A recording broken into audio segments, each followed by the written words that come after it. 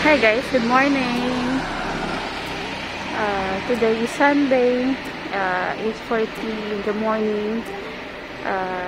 Papunta ko ngayon sa hospital to collect the result of my COVID-19 swab test as a part of requirement pag magta-travel. So yun, kahit ang daming struggle para makakuha ng test, thanks God nakapagpa-swab test tayo kahapon and hindi naman din naipit yung result. So na-advise naman ako na ready na yung result, naka-receive na ako ng text message, and then advice na din naman na today between 8 AM to 12 noon pwede ko na puntahan yung result for pick up in the hospital. So see you later guys, kunin natin yung basa. Yan na siya.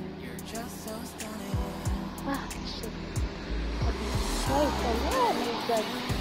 Sa kabilang side siya, besh. Bakit ka tumahid?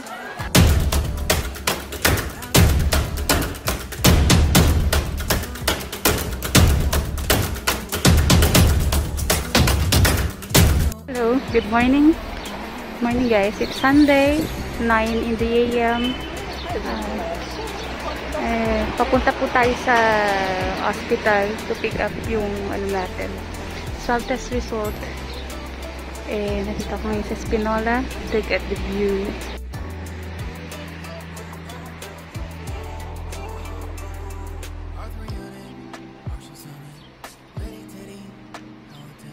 Wow, Saturday morning view, Spinola. Ang maganda ang weather ngayon, init ang araw.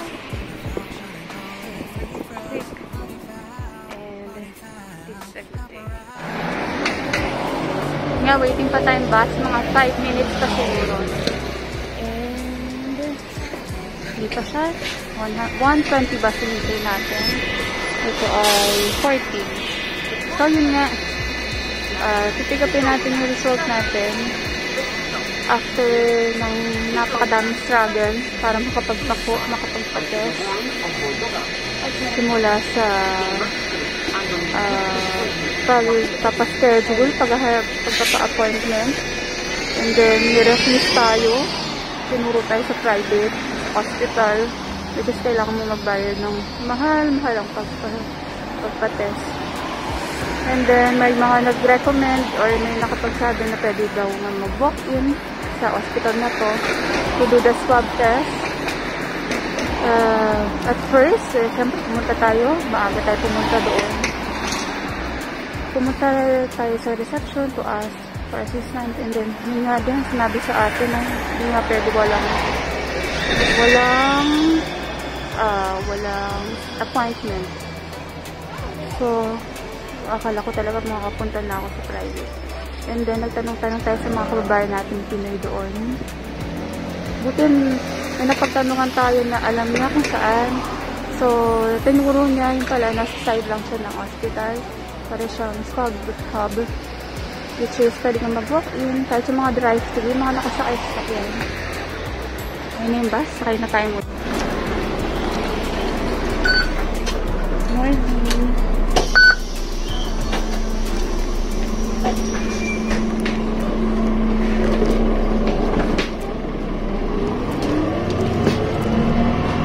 So ayun nga.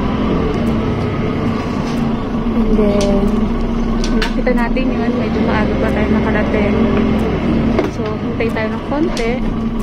And then, may nauna lang sa akin isa. So, tapos niya is, ayun, na-swab test na rin tayo. Sakit din pala. Para kang nakasingkot ng kanin. Or nabara yung kanin sa ilong mo. Parang ganun siya. Then medyo mahapde kasi parang may gamot. Tapos talagang isiksik nila dun sa dulong-dulo ng ilong mo. Then, ayun, saglit lang naman. Then na-advise nga tayo na today, actually, unang advice na is yesterday, 8 PM pwede ko nang puntahan, pero gabi pa naman yung alis natin. So sabi niya wag na pumunta ng 8, pumunta ka na lang bukas from 8 to 12. So pupunta na nga natin siya. Ay guys, sa hospital na tayo. And then enter tayo para sa check natin kung nandun yung ating result. So Sunday ngayon, so parang walang masyado tao. So let's see. We got it guys. Ito na siya. So dalawang copy siya, one for me and one for the airport. So tayo pauwi na at mag-relax ng konti lang naman kasi medyo hindi tayo nakatulog ng maayos at maaga rin tayo nagising. So ayun, maybe pag-uwi luto akong konti and then siguro lunch. Ay hindi, may meet up pa pala ako later, some items, to pick up some items na dadalhin natin doon. So ayun. So, this is it. Look at those guys. Ano siya? Orange tree. Sarap. Burrito ko pa naman, orange. I think it's mandarin or clementine. Kaya kahit ano pa siya, gusto orange. Citrus, hindi lang citrus. Sarap mamili. Ay, mamili. Mamitas, ayun o. Kahapon, pagpunta ko dito, meron dyan dalawang mama na nag-harvest. Gusto ko sanang maki-harvest din. Kasi baka bawal kasi bumaba. So, ayun siya. Oh, wow. Naghihintay tayo ng bus. So, recap muna tayo sa mga nangyari. Sa mga nangyari na itong last few 3 to 2 weeks ago before tong ating departure time. First, nakaschedule naman na to 2 months ago na magbabakasyon niya tayo for at least 2 weeks. Maybe more than that. And then, may nangyaring di inaasahan like cancellation of flights, which is normal nga ngayon na nangyayari dahil nga sa pandemic. Mahirap mag-travel.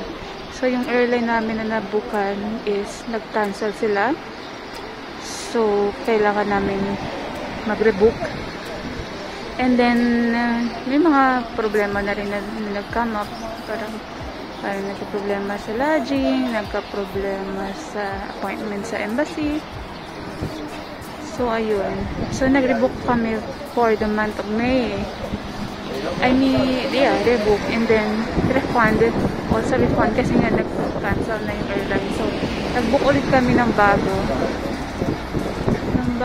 For the month of May. And then, nagpaalam na kami namin na kami aalis. Which is, hindi naman tayo pinayagan. So, kailangan daw ngayon buwan na tayo umalis. Kasi ngayon lang daw free. So, yun. Sobra stress talaga. As in.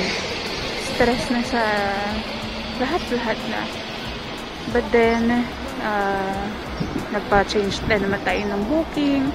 Which is, hindi siya hindi siya free or hindi siya medyo costly din. So, yung pagpa-rebook natin, may additional charge. And then, kapag pala sa airline, ngayon ko lang natuklasan, ngayon ko lang nalaman na kapag magpapa-rebook ka, it should be always pa-forward. Pag pa-forward, medyo minimal lang yung idadagdag mo. Mababa lang.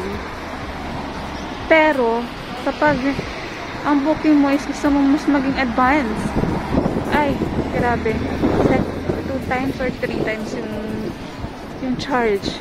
So, it's much better na kumuha ka ng bagong ticket than to rebook your flight. And maybe, pwede mo na i-cancel or for refund, medyo matagal, or gamitin mo na lang some other time yung isang mong ticket. And then, mas advisable na magbili ka na ng bagong ticket. Para sa akin kasi gano'n ang naging scenario ko. So, I bought a new ticket, which is double din ang price. So, una kong nabiling ticket na cheaper kasi 2 months ago ko na siya nabili. So, mas mura talaga. But, the new ticket na gagamitin natin this time is bagong book. So, nagdoble yung presyo niya. Ay, grabe. Pero okay lang. Worth it naman kasi for more than 1 year, almost 2 years na tayo dito. Parang ang patanggal lang ng ano. Alam mo yun? Ang padagdag lang ng excitement pa. And reward yourself din. Parang ganun. So, I think okay lang din naman. So, excited na ako.